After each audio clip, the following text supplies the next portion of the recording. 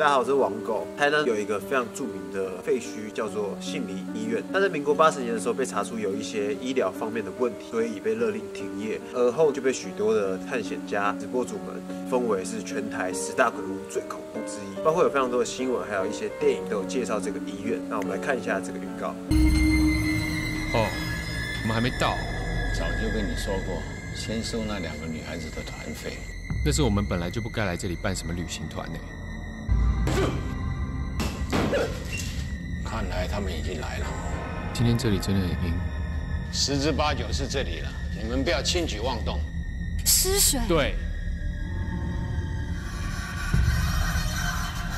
这是不能够见光的阴水，用了之后，保证你可以见鬼。之后发生什么事，这我就不能够控制。对，没错，我们今天就是要像杏林医院预告里面的观光团一样，我会带一个阴阳眼的人，还有另外2个朋友，共4个人，会拿着开天眼的物品进去这一所废弃医院里面。不过它不是杏林医院，因为杏林医院目前好像有一些产权的问题。我们等一下就要进去里面走一遭，选出3个灵异地点，在里面拍照，顺便看看我们用了那个开天眼的物品之后，会不会看到什么奇特的东西。至于我们今天要怎么开天眼呢？跟我来。对，就是这个。据传在以前，道士们会用柳叶放入清水里面浸泡，只要把那个柳叶的水擦在眼睛周围，据说这样子就可以看得到鬼。我们本来也想说柳叶会不会蛮难找的，好巧不巧，刚好那个鬼屋旁边就出现了一个柳叶，或许这就是冥冥之中的注定吧。我们就把里面一点的，才不会破坏这个柳叶它的美感。等个5分钟，接着我们轮流擦了之后，就进去那个医院里面探险。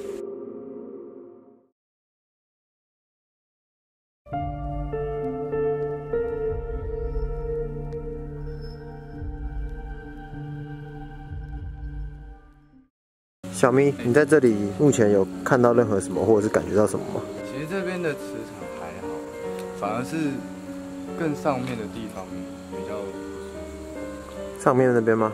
反而是上面。那进到里面会不会有什么差别？应该是还好吧，我感觉没有很强烈。那你们现在刚刚擦了开天眼这个水之后，目前有什么感觉吗？刚哭完。刚哭完吗？我现在呢，目前也没有看到任何的东西，就赶快出发，进去里面拍照，看看这个废弃里面到底是什么样吧。好 ，Go。画面转过去。记得刚刚小明说那边磁场比较重嘛，我刚刚就看到 Toys 去那边拍过《都市传说》，也是一个废墟。我们就听特殊体质的小咪去那边磁场比较重的地方看看，那我们就走吧。小明，你刚刚也不知道这里有废墟，对不对？你今天有看到什么任何的东西或感觉，随时跟我们说。现在有感觉的地方现在拍不到，是这里的2楼，走过去第4个。这边的2楼走过去第4个房间。窗户上有画。小明已经开始感应了，现在可以去2楼看看。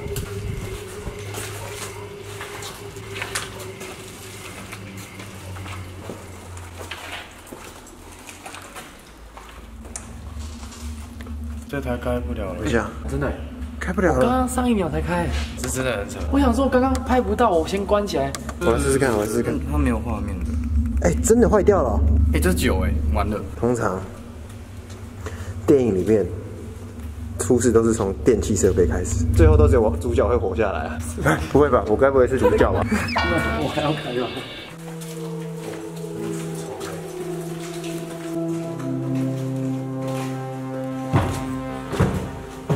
我们今天现在都涂了柳叶水，可是目前好像都没有什么感觉。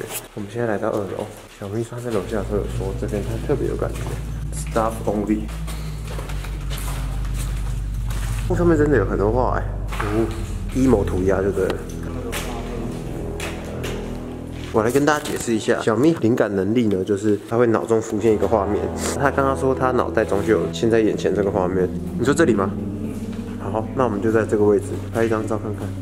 这边的磁场特别重吗？准备啊，手机自拍一张。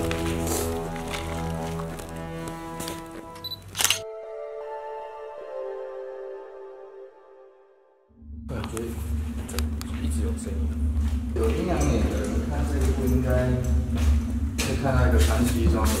穿西装的人哦。哦 ，Slenderman。这边好像是你说上面的东西不是很友善？小明说上面的东西不是很友善。啊？什么意思？上去是顶楼，左边铁门后面的位置。你说真的狗还是？我眨眼的瞬间到它，然后睁眼的时候就没了，我可能就不上去了吧。对，你上去是会有危险吗？就是它不太习惯。哦，好，那我上去拍拍看，会不会拍到什么？那你等我们一下。你刚刚要不要上去？小明说不太安全，下来。我们上去看看。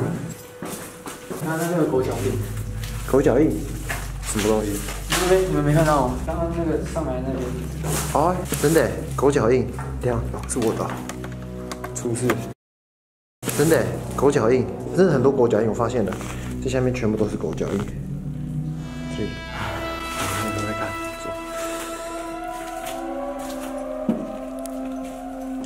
这是电梯。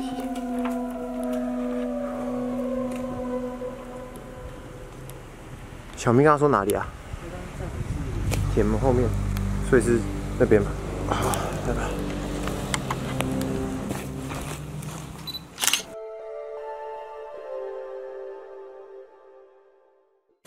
好，太好，我们下去找小咪。小咪，你刚刚说有狗，而且我地板真的有一堆狗脚印，你知道这件事吗？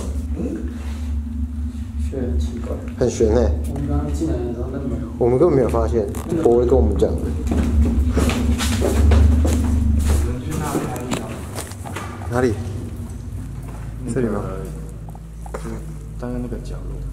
好，你是在这边感觉到什么？那边最不舒服。这里就是我们今天最后一个点。小咪说那边最不舒服。他以前靠北是，啊？没有看到壁画的。什么？壁画是一条狗吗？哎、真的哎，真的哎。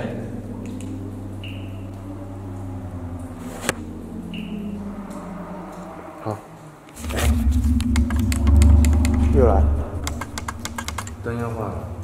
还有每天，反正小咪刚刚也说了，这边磁场很重的一个地方。那我们就在这边拍我们的第3张，也就是最后一张，拍完我们就走了。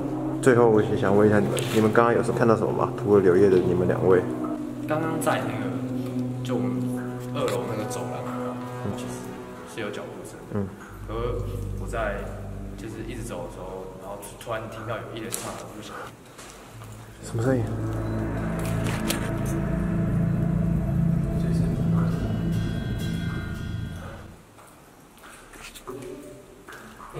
有没有？是女生的声音吗？你有听到？有，我有听到。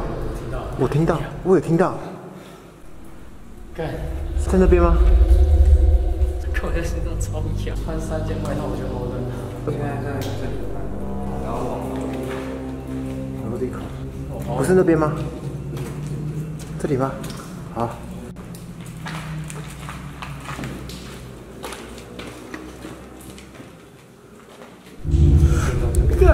干嘛？没听到，有听到？什么了？哎呦，哭啊！有人哭？现在？刚刚我看你啊！在哪里啦？好香！就在那里。楼下有人哭？我没有在做效果，干真的。楼下有人哭？我们刚刚正好听到后面那边一出来，刚刚博又说听到有人哭，因为很大声，在楼下。我听到。哪里？那我们现在赶快拍。我不要走后面吧。就在楼梯口拍一个。啊，那我们就往下。博会听到声音的，好像也是在这个地方。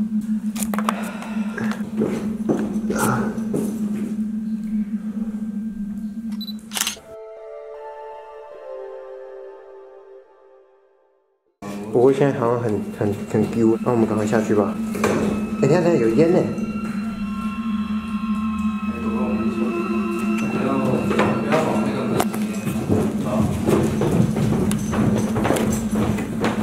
所以大家现在要赶快撤，因为他们非常害怕。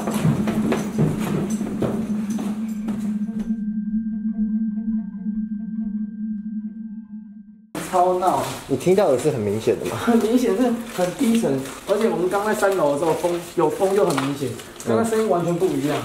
有这么恐怖？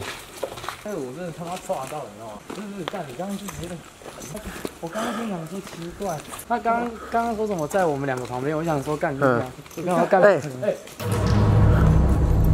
问号，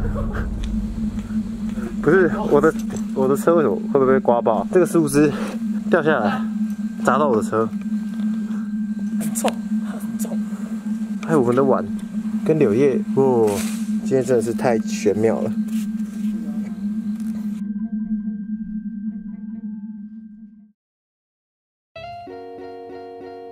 OK， 大家好，我是我们后续改的时间呢。一开始小咪说2楼，他觉得磁场不对，那边拍了一张照。那拍完之后呢，我们就走到顶楼。顶楼小咪说他没有办法上去，你要不要跟大家解释？因为那个东西跟我们这个世界比较近，我怕它会跟着我们。那时候我们就听到远方有一个声音，对不对？这个是我们4个人都有听到的。那我直接戳起来。对，我刚刚有看你的反应，你的反应真的很激烈。还有狗狗的脚印，我觉得这一切的一切，虽然都有可能是巧合，但是发生了那么多的巧合，是真的我们不要说很玄，但至少也是说很有趣，像是经历了一个奇幻旅程。发生了那么多的事情，小咪你觉得是为什么？那边的灵体出不来，原因是因为那个通道太窄了。以我的经验，通常只要是很窄的长廊，容易有一些灵体会在那边就是停留。只要在那个地方留的比较久，会越来越靠近我们这个次元的。因为我其实是不太相信这种东西，可是今天是这个人的东西是真的，他听到刚刚那个声音。这次的经验我觉得很扯，因为我是第一次来，然后我也不知道说到底是运气好还是运气不好。第一次来什么都给我碰到。这一次真的经历了非常多的巧合，宁可信其有，不可信其无。但是千万要记得，也是不要太过于迷信。我们只是把经历的一切最真实的呈现给你们，让大家记得生活开心最重要。我们今天的影片就到这里了。如果喜欢YouTube频道的话，可以帮我订阅、看、按喜欢。谢谢大家，我是王狗，那我们下次见了，拜拜。